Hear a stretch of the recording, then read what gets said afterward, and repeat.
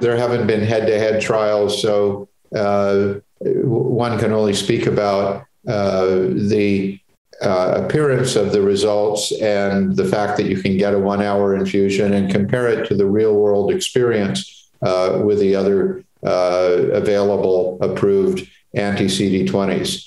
So I think that out in the real world, we'll see how all of these features lead to acceptance of one drug versus the other. I think the results in the pivotal trials are compelling, and I think that the attraction of having a rapid infusion makes it further attractive. I think other issues of importance will be how much it costs and how easily insurers will go for one versus the other. And that's far outside my expertise.